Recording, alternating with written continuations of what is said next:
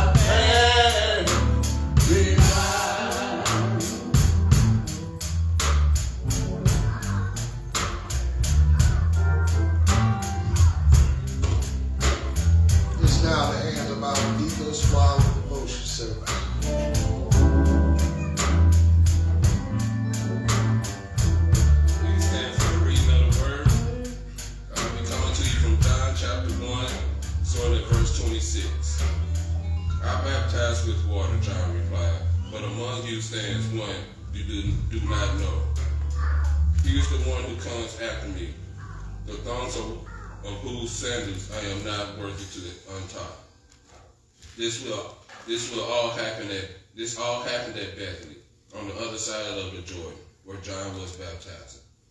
The next day, John saw Jesus coming toward him and said, "Look, the Lamb of God, who takes away the sin of the world. Thank you, Lord. This is the one I meant when I said, A man who comes after me has surpassed me because he was before me.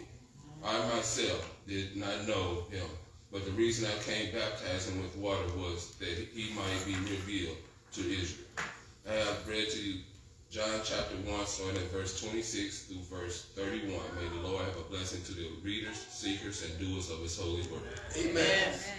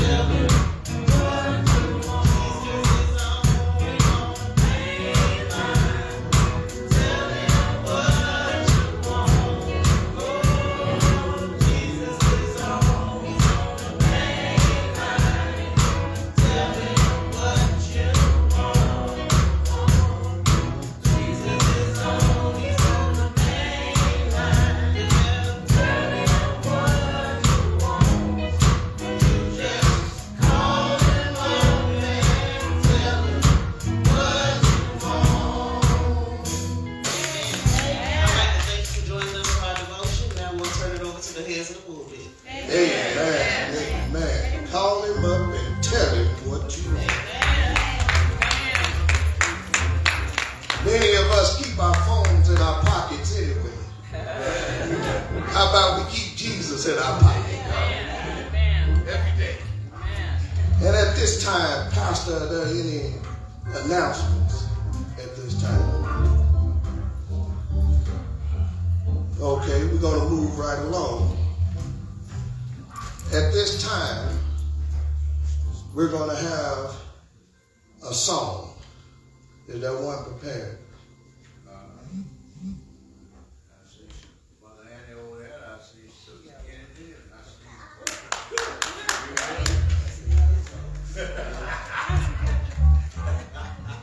Well, all right. If nobody want to sing, I can say I can try.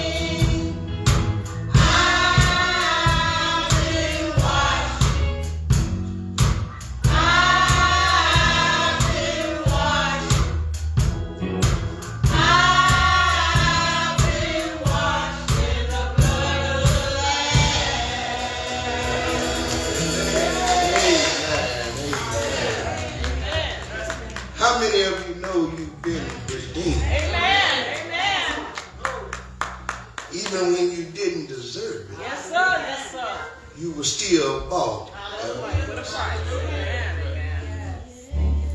Yes, yes, yes. And at this time, I would like for everyone to stand right where you are.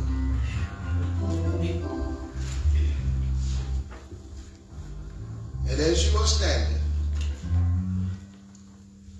before the word of God, go forward. I would like for you to raise your right hand.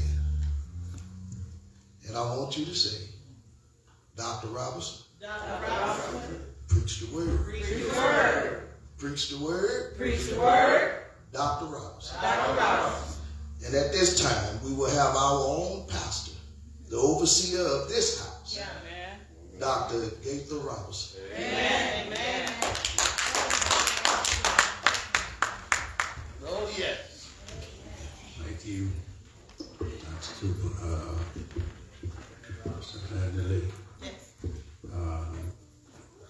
My cup's down there in the kitchen, about a half cup of coffee. All right. I'm just looking and I'm thankful and grateful to all of you that are here today. The weatherman played some tricks on us. He said we would have just a dusting, and we look up and that dusting turned out to be 5 inches. But we are still here. Amen. Now I'm going to have to. Y'all have to bear with me. Somebody sang a congregation or something. My tablet normally automatically hooks up to the Wi-Fi here at the church, and it didn't do it today. So hopefully I can get it hooked up, or I'll try to remember as much of this message as I can. If I can come up with the actual text, I probably can just go from there. But for the most part, I just need to let you know that we forget about how much power is in the blood. That's right. But every first Sunday, we try to do something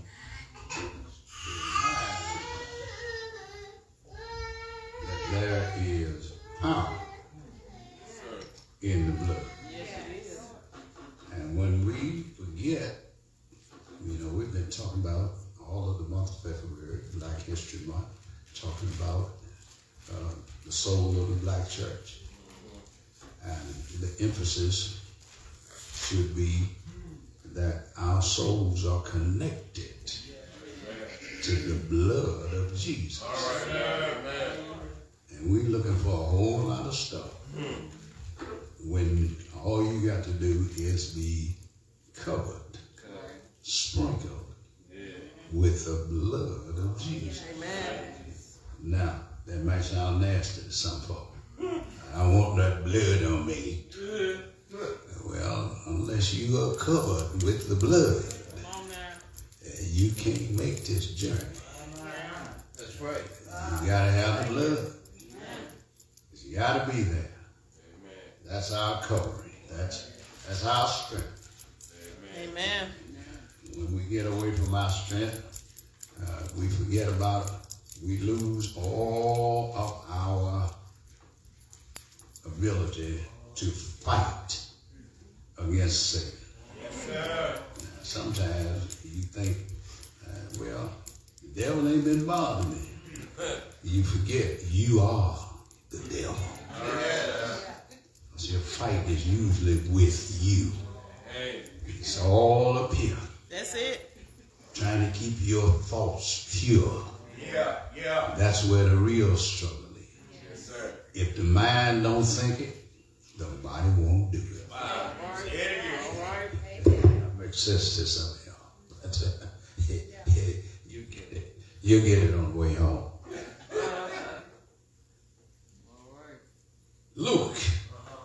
familiar chapter, one of the synoptics. Luke chapter 22 and verse number 20.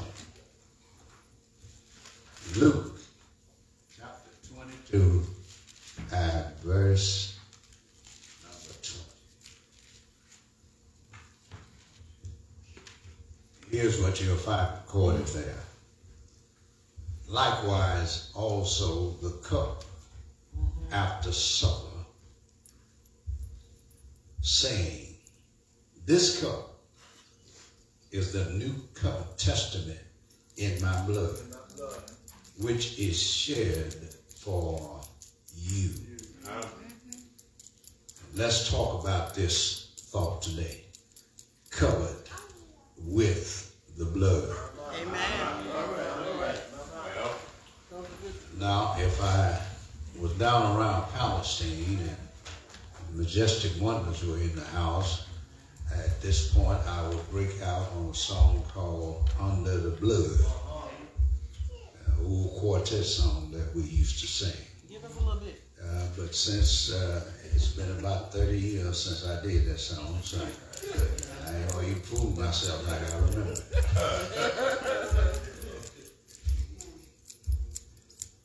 We're going to just look at this a little bit, and if I get a little long-winded, you might have to pull my coattail to me.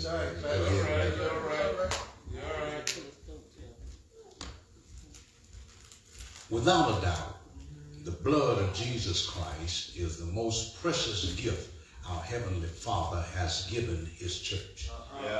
Yet so few Christians seem to understand the value of the blood. Well, not only is it valuable, but it also has a virtue. Christians often sing about the power of the blood. Indeed, the anthem of the Pentecostal church is there is power, wonder-working power in the precious blood of the Lamb. In the Baptist church, we sing the blood will never lose its power. Yes. But most believers seldom enter into the power of the blood. We simply just don't comprehend the great significance of the blood. Yes, sir. For example, we constantly plead the blood. I know I made some folks mad talking about pleading the blood, because I told them y'all want to talk about pleading the blood just like it's some kind of magical formula. Like these magicians are saying hocus pocus, abracadabra. It ain't that kind of pleading. For a few Christians, they know the benefit of the blood, but a lot of Christians cannot explain its great glory nor its benefit. There's power in the blood, and you are covered under the blood if you are born again.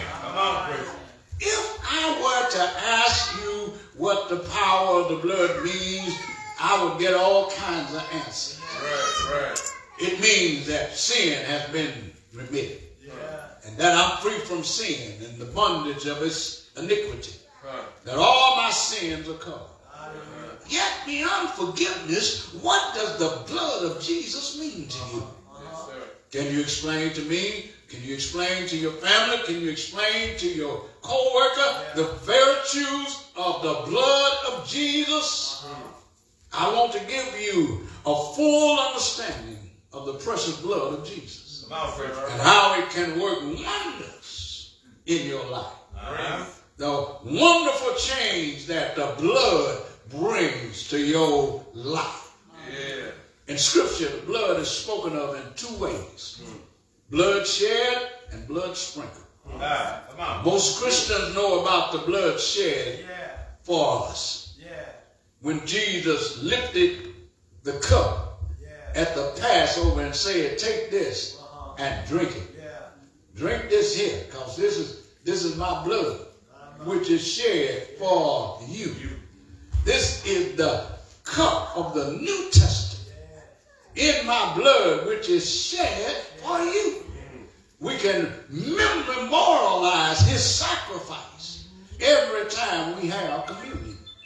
But that is the limit of most of Christians' knowledge of Jesus' blood. We know only that the blood being shed and not about the blood being sprinkled. All right, now. That's why I say some of y'all say it's nasty. I don't want no blood on me. The first biblical reference to the sprinkling of the blood is in Exodus 12 and 22. Okay. The Israelites were commanded to take a bunch of hyssop, dip it in the blood of a slain lamb, and sprinkle it on the lintel and the two sides of the door. That night when the death angel came and saw the blood on the doorpost, he went on his way. Fast over. Go to the next house. You see any blood? Yeah, there's some blood up there. Keep on rolling. Well, if you want Satan to not be victorious over you, you got to have some blood sprinkled on you. Yes, sir. The blood in Exodus 12 is a type of the blood of Christ. The blood that flows from Calvary was not wasted. It did not fall to the ground and disappear. No, I believe that that blood, that precious blood, is collected in a heavenly fountain. And sinners can plunge beneath that flood and lose all their guilty stain. There's a gospel song that says there is a fountain filled with blood, and sinners plunge beneath that flood. They lose everything about their guilt. You walk around here feeling guilty about stuff you did 40 years ago. Right. It's over with. Let it go. Let it go. Let it go. Let it go. Yes, you did it. Now all of us did something. All of us are ex-something. Come on, Pastor. Come on, man. I used to do a whole lot of stuff. Don't do it no more. Don't tell her. Don't even, whole lot of it, don't even think about it no more. Right. Sometimes there are some certain situations that I look around and I look at folk and I say, it used to be. Had you done that to me? Come on, You'd come be on. wondering, Come what's on. wrong with that guy? Come on. Why he jump on me like that? Yeah. But the old days are behind. Yes, sir. Forgetting those things which are behind. I press. If Christ is Lord of your life, then your doorpost, your heart, has been sprinkled with the blood. Thank you, Lord. And this sprinkling is not for forgiveness only.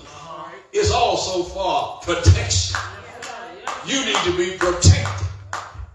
I've got alarms on windows and doors because I want to feel protected. If I'm in there and you're trying to get in without permission, I want to know you trying to get in. And believe me, some of those alarms, when they go off accidentally, they scare you so bad you wonder why I got that thing on there in the first place. Come on, preacher. But if you try to get in, it will let me know somebody is trying to enter. I even got a little system that I bought and I hooked up. If I'm away from the house, it gives me a little notice on my phone to say somebody at your front door. And I can look and see who it is. If they're leaving a packet, just who it is. If it's somebody, if I'm inside the house and I hear that signal and there's somebody at the door I don't want to be bothered with, I just stay in the back. Watch out now. Wait till they leave. Then look out there and see that they leave anything. If they didn't leave nothing, I might open the door and try to figure out who it was. Make sure they don't leave nothing on the door. But I am protected. Thank you, Lord. You are protected. Yes, sir. When you are sprinkled, you are totally under the protection of Christ's blood against all all destroying powers of Satan. You are under Jesus' protection. When his forces see, when Satan's forces see Christ's blood on your doorpost,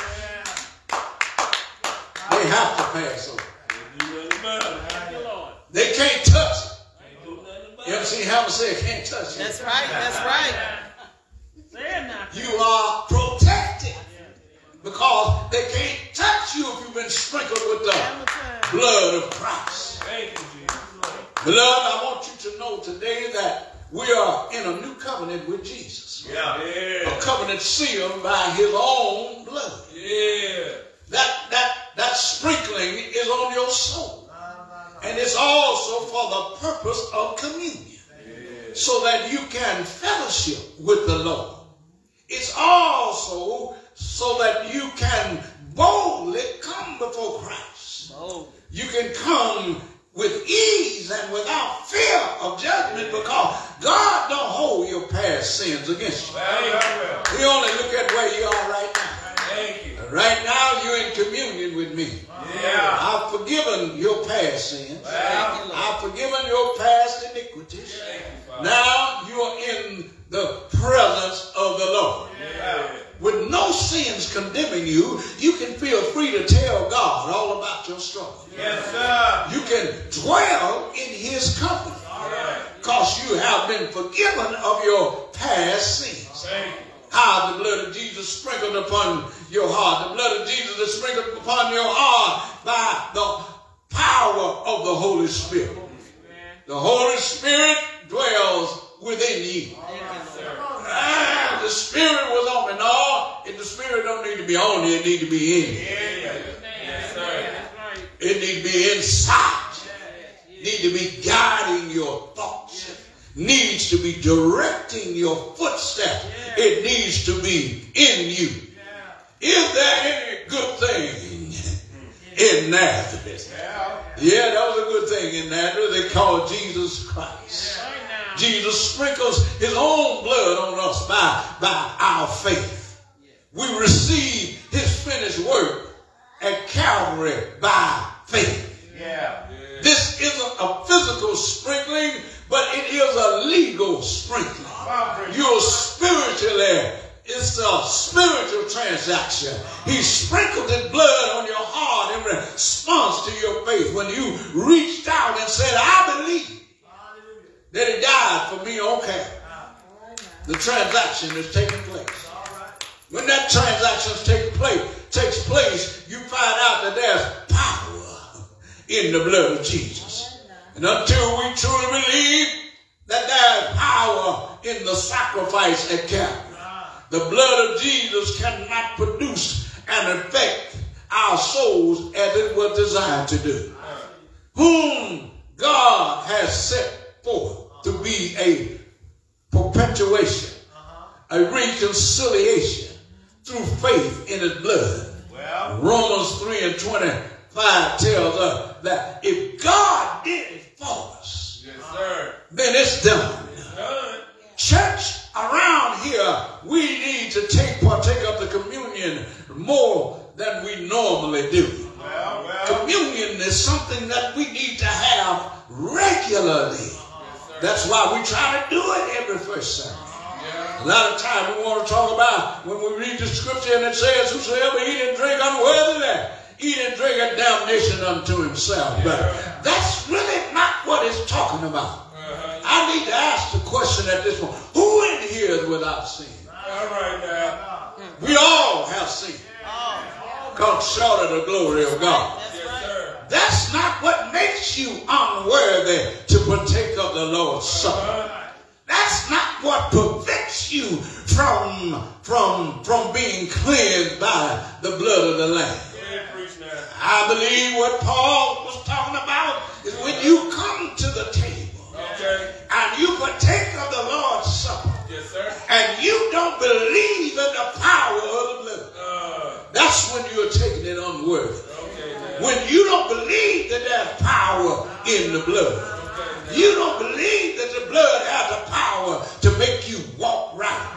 It don't have the power to make you talk right. Don't have the power to make you live right. Don't have the power to make you love everybody. Don't have the power to make you live sinless as possible.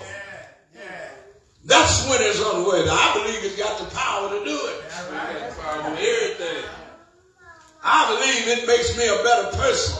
Yes, sir. Blood of Jesus is sprinkled on my soul through Holy Ghost preaching. Yes, sir. What you talking about Holy Ghost preaching? I'm talking about Holy Ghost preaching. Tell me what it is. I ain't talking about all this foolishness a lot of these folk coming up with nowadays. I ain't talking about a whole lot of prophesizing and a proper line. I'm talking about Holy Ghost preaching.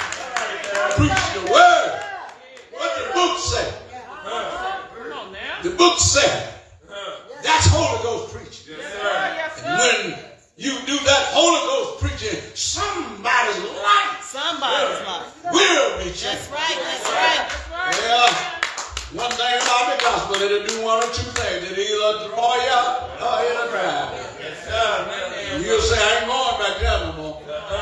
Something wrong with them folks in that old church. Or it'll make you feel like I got to do better. I can't keep going like I've been going. I got to do better. Well, you don't want to hear Holy Ghost preaching because you want something that's going to tickle your ear. That's it. Come on, Pastor. Tell it. Good preaching tickles my ear. When somebody is telling the gospel story and telling it like it's wrote in the book. Well, let me rephrase that. When they tell it like it's written in the book, it tickles my heart. When you hear how Christ died out on Calvary, that's your heart being sprinkled with the blood. At this point, I'm wondering how many of you know that the blood has power. How many of you can say the blood has been applied to your heart? There are three ways you can get sprinkled with the blood. If you're now willing to walk in the light and allow the power of the Holy Ghost to direct you out of darkness, you can say that you're walking under the blood, that you're living under the blood. When John in 1 John 1 and 7 talked about whosoever walk in the light, and he is in the light, and you have fellowship one with another, and the blood of Jesus Christ, his Son, cleanse you from all sin. You see, you know you've been sprinkled with the blood when you are walking in the light and you're fellowshipping with one another. You see, too many Christians can't fellowship with one another because you can't stand one another. How can you not stand one another when you got to live with one another? You got to praise with one another. You got to lift up Jesus with one another. And there's strength in our unity. Not in disunity, but in our unity. And they'll know that you are one of his disciples because you have love for one another. If you cannot acknowledge the power of Jesus Christ, then the enemy will attack you and defeat you, but as long as you're under the blood, as long as you've been sprinkled under the blood, you don't have to worry about the enemy attacking you, because you still got the protection of the blood. In other words, you got the whole armor on. You got everything you need around you. That's why David could say, yea, though I walk through the valley of the shadows of death, I will fear no evil, for thou art with me. When you got Jesus in your heart, you don't worry about what the devil can do. You don't worry about what the devil say about you. Because you know the blood of Jesus, it will protect you no matter what's going on in your life. You have been bought with a price, and you don't have to worry about it. You have been talking about you pleading the blood, but you don't have to plead need no blood when you've been sprinkled with the blood. You're not in a courtroom. You don't have to prove nothing to the devil. You just have to let him know I belong to God. And since you belong to God, you are beneath his wing. And those that hold in his right hand, the devil in hell can't harm. You've been cleansed with the power of the blood. The devil can't condemn you no more because you've been sprinkled with the blood. I believe in Jesus Christ. Anybody in here today believe in Jesus Christ? Anybody in here today know you've been washed in the blood of the Lamb? The song said redeemed. I've been redeemed. I've been washed in the blood of the Lamb. Yeah! I've been washed in the blood. I've been washed in the blood of the Lamb. The same Lamb that died out on Calvary. The same Lamb that went up that hill. Let him put nails in his hands. Let him put rivets in his feet. That same Lamb, when he got up down that hill, looked up and said, Father, forgive them, Father. They don't know what they're doing. That same Lamb that hung right out there from the 6th to the 9th hour, hung there till the sun stopped shining, hung there till the moon dipped down in blood, hung there till the earth reeled and rocked, hung right out there to a old rain sinner that cried, surely this must be the Son of God. He died on Calvary's hill. He went down in a borrowed tomb, stayed there all night Friday night, all day long Saturday, all night Saturday night. But early Sunday morning, Sunday morning, he got up out of that grave with power, all power in his hand. If you need healing right now, you got healing power. If you need life-changing power, you got life-changing power. If you need loving power, you got loving power. If you need walking right power, you got walk right power. You got power. Power in the blood. Yeah! Yeah!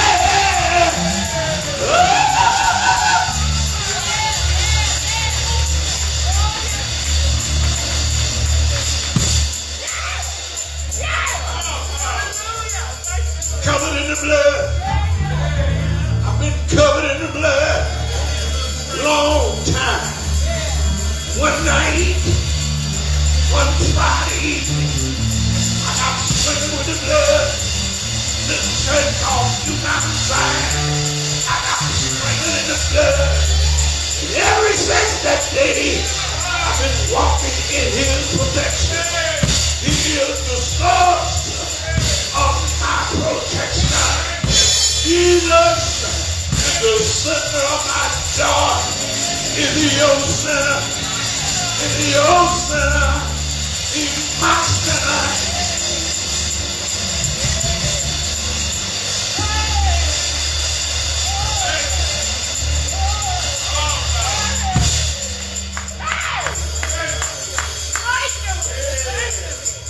There's power in the blood.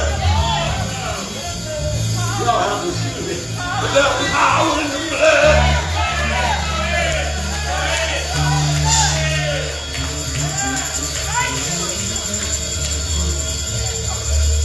Now power makes you love more.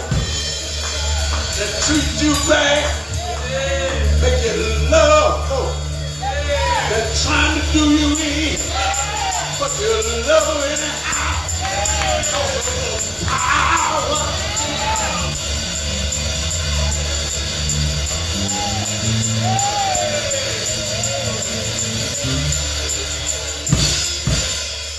The doors of the church is open. Somebody might want to come. My letter, Christian experience, or as a candidate for baptism. But I've come while I have a chance.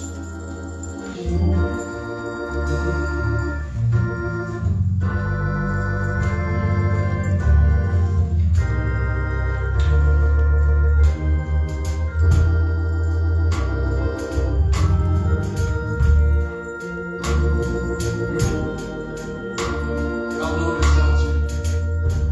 The blood that Jesus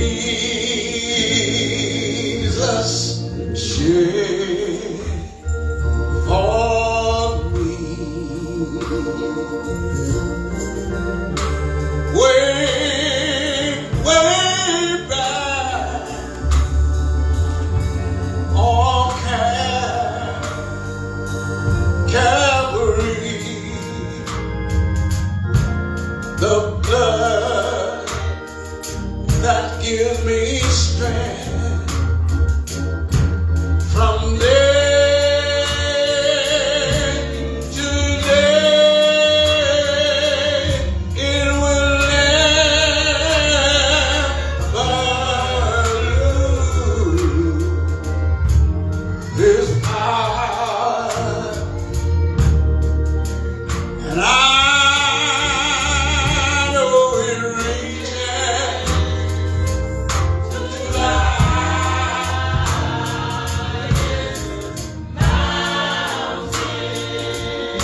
oh, yes it does, and it flows to the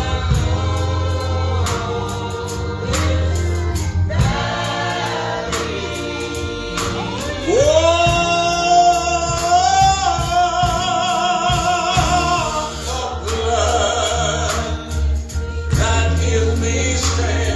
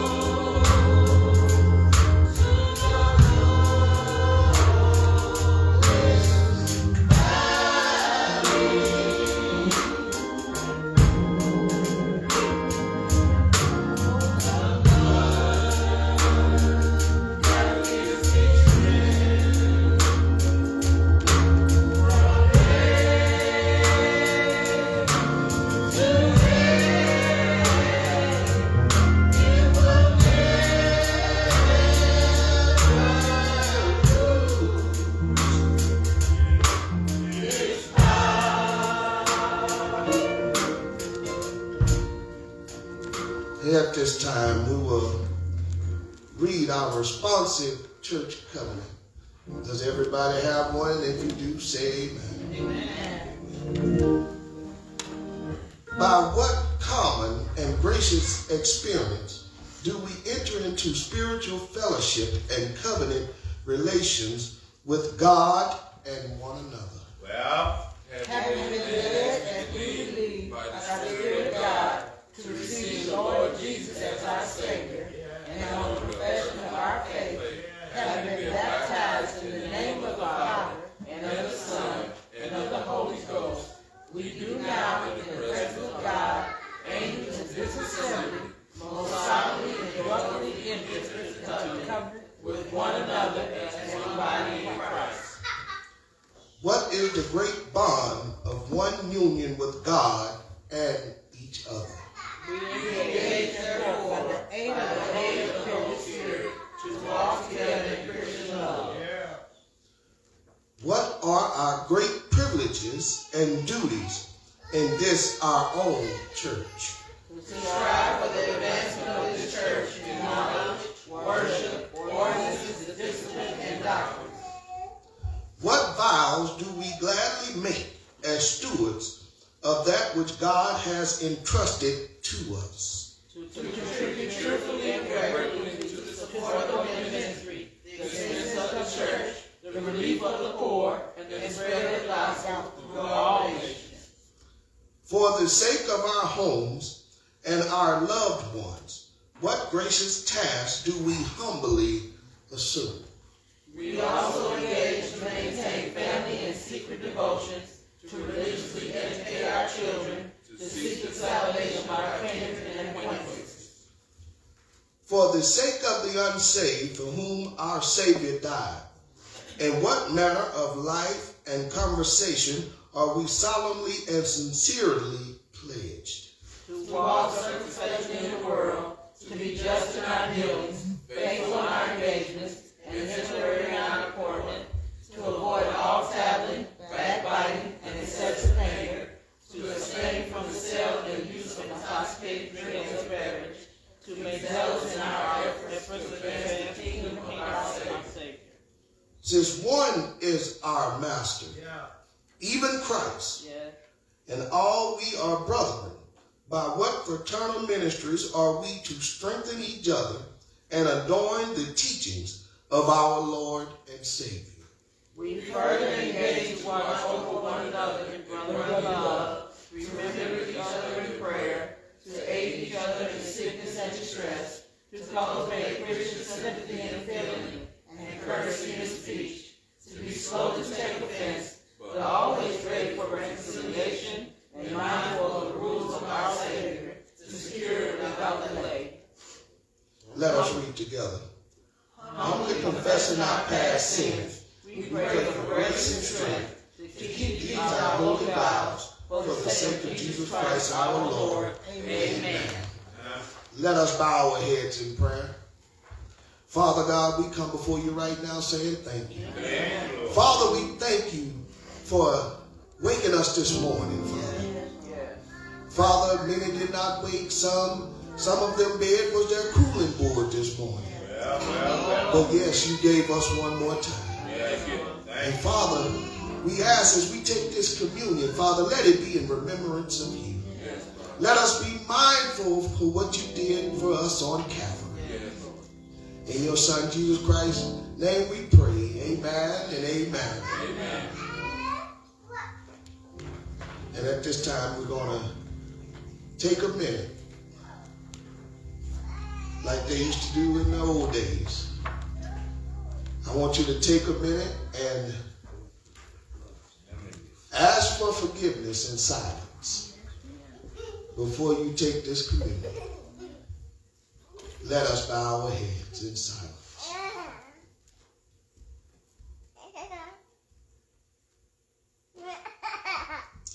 Amen and amen. And now the hands of the deacons and the deaconesses. Thank